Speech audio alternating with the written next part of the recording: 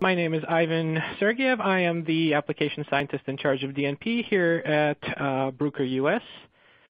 And today, before I begin, I would just like to mention that this is the second webinar of our DNP webinar series, with the first one having been the introduction to solid-state DNP NMR, covering a lot of DNP basics, the various mechanisms, hardware, sample preparation, common applications, and much more. So there's a link on this slide for those of you who haven't seen it. And I'll also direct your attention to this webinar on some of the intro slides coming up. So to give you a brief outline of the webinar today, I will start with a couple of slides of overview where I'll try to summarize the earlier presentation as compactly as possible. But then the real focus here is on the uses of DNP in the pharmaceutical industry and the kinds of common applications we envision for DNP within pharmaceuticals, as well as some of the challenges that we may face. Then I'll turn the presentation over to my colleague and collaborator, Dr. Yongchao Su from Merck, who will tell you about specifically the use of DNP-enhanced solid-state NMR in the study of pharmaceutical formulations.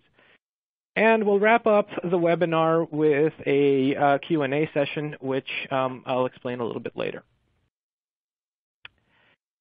So to begin to get into the rationale for DNP, many of you who are familiar with NMR, of course, know that NMR is an intrinsically rather insensitive technique.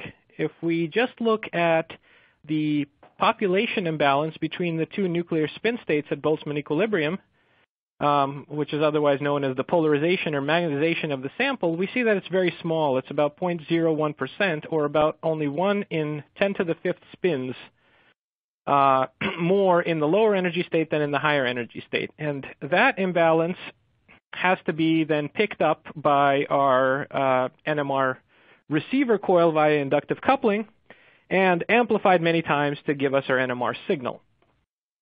And that NMR signal is not very large. So over the years, a very rich literature has sprung up on efforts to enhance or further amplify that signal. One of the most promising approaches has been dynamic nuclear polarization, which comes in various flavors, but does have one broad principle in common, which is that we would like to take the much higher polarization of the electrons, and these are unpaired electrons that are typically doped into the sample or that are naturally present in the sample to begin with, and transfer that polarization to the protons. Now, electrons have a much larger gyromagnetic ratio than the protons by a factor of about 660.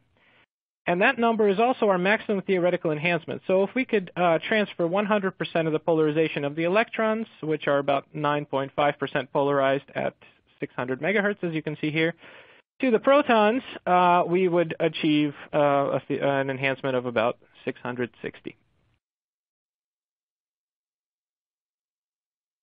Now, the way this works, and as I mentioned, there are multiple DNP mechanisms, but the most common is what's known as the cross effect. This commonly involves doping the sample with some sort of nitroxide biradical. You can see a very common example here on the right-hand side of the slide called Amupol. And these nitroxide biradicals represent a system of two electrons that are strongly dipolar coupled to one another, and each of those electrons is then strongly hyperfine or electron nuclear coupled to one or more nearby nuclei. Typically, these are protons in the sample.